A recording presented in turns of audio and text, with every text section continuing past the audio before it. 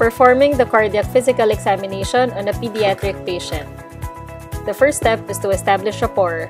You have to introduce yourself and shake the hand of the parents or touch the child lightly.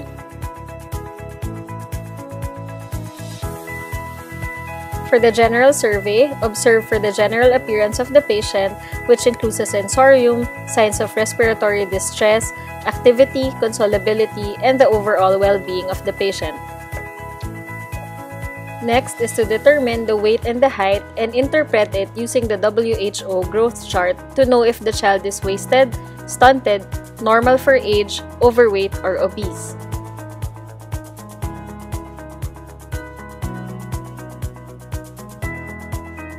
Observe for all the vital signs, including the heart rate, BP in all extremities, the oxygen saturation, respiration, and temperature.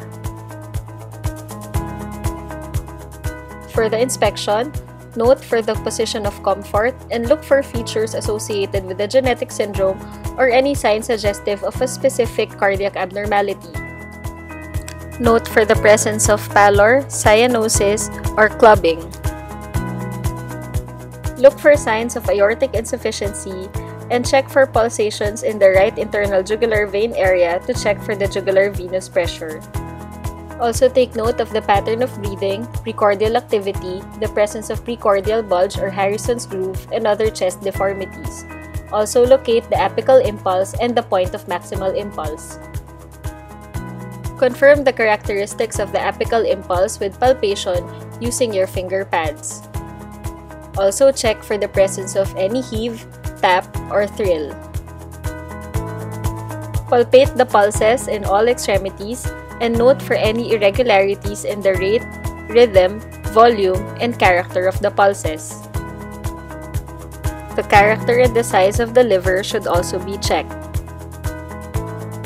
During auscultation, use both the bell and the diaphragm of your stethoscope. The examiner should develop a routine of listening systemically to all components of the cardiac cycle and auscultatory areas.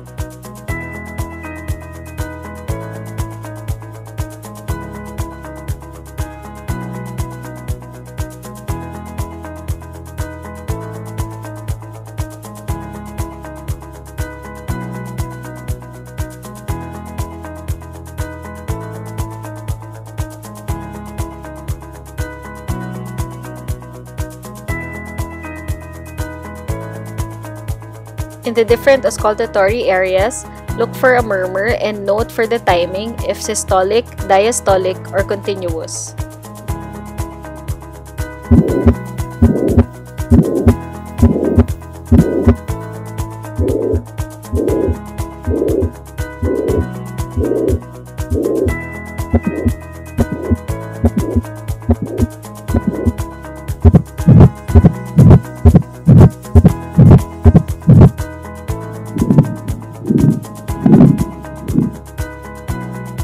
Grade the intensity of the murmur and check for any radiation or transmission.